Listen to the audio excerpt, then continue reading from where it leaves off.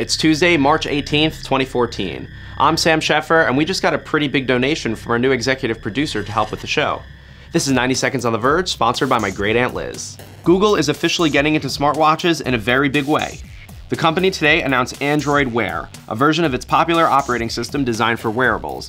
Details are still forthcoming, but here's what we know so far. Taking a cue from the company's own glass headset, Google now plays a major role here, providing automatic passive reminders. The watches will also connect with Android smartphones, so that you'll be able to get all the notifications you want. You'll be able to interact with an Android Wear device, either by touch screen or by using your voice for things like dictation and search. Reply, be there in 2. What's the Siri score?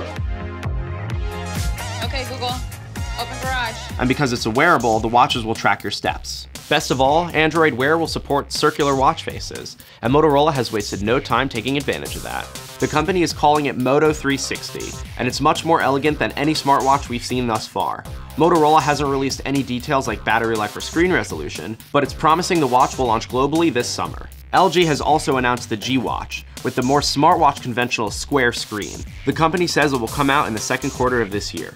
Google says it's working with a handful of other Android partners, including Asus, HTC, and Samsung.